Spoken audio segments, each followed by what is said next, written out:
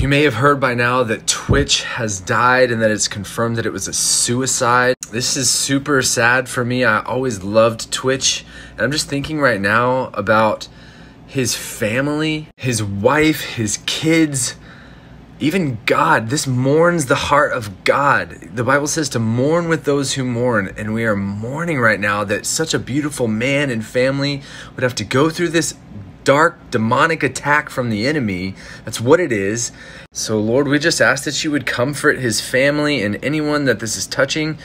And we just ask for freedom and light and life for anyone who is struggling with this battle, and that you would set people free, and that you would just be so close in Jesus' name.